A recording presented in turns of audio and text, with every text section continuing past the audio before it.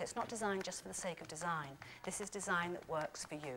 There are 6.5 billion people and there are 6.5 billion ways to design someone's space because it's about them. It's about them, their goals and how they respond to the environment. What I want to focus on is their brainstorming conference room. This is where they come up with their money ideas.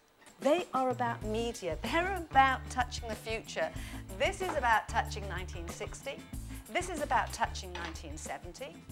This ain't working. I want them graffitiing the future, the dream. Design isn't just about colour and fine line and high couture. The exciting bit is when it is about the people, when it is about the business, and it's where they want to go. And basically, yes, it is using design as a brand. It's being manipulative, it's being calculating, it's being strategic. It is so exciting and it can be so economic and it can take you to places you never even knew your business could go.